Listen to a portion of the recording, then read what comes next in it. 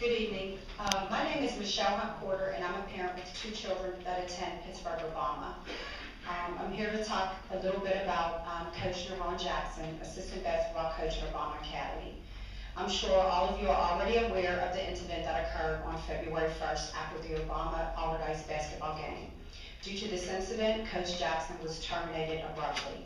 Our players and parents began lobbying immediately for his position to be reinstated, as we felt, 1, because he didn't do anything to deserve it, and 2, the boys needed him. His reinstatement took place on Wednesday, February 7th. At this time, our supportive parent base felt that the incident had been put behind us and we could all move forward. However, a few weeks later, due to the February 1st incident, Coach Jackson informed us that he had been served with papers from district court and was being charged by Pittsburgh Public School Police and Security with disorderly conduct and failure to disperse, both of which are misdemeanors. As an involved parent, it is important to me that my children are with positive people and involved in positive activities. I've known him for many years, as he's worked with my son through basketball since he was in the 6th grade at Frick. Most of that time he spent with the kids, he's done it on a completely volunteer basis. To me, this is more than just basketball. Coach Jackson has served as a mentor, a brother, a father figure to many, if not to all of our young men.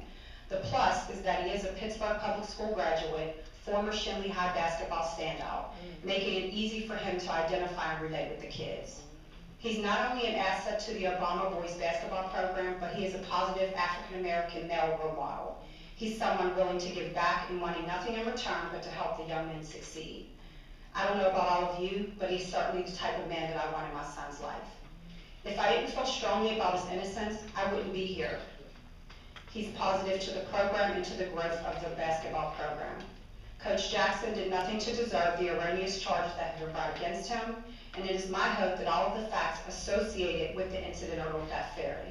I hope that you, the board of directors, are aware of the facts associated with this situation and realize that they are untrue. We're looking forward to him remaining in his position as assistant coach for many years to come, and I wish to know that he can go in with a clean slate and with his name being cleared. Thank you. Yay, Michelle.